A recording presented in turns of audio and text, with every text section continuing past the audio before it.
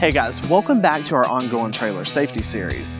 Today we're focusing on how to safely unload your PJ dump bed using the two-way spreader gate barn door setup.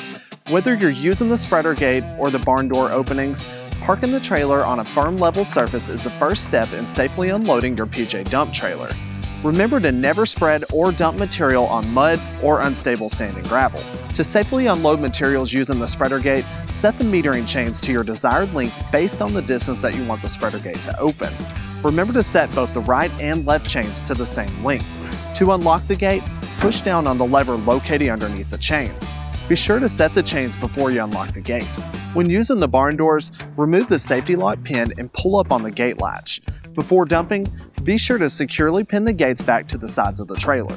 Before you extend the bed, check for power lines or other overhead obstructions or hazards.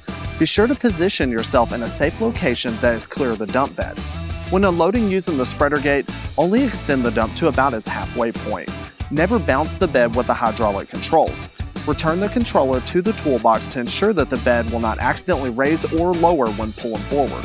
Be sure to check for potholes and other potential obstructions in front of the tow vehicle. When pulling forward, never pump the brakes or stop suddenly to attempt to break the load loose. If the load is stuck, remove it by hand. For both the spreader gate and barn door, it's possible that you may need to extend the dump bed a bit further than halfway to get the remaining material out of the bed.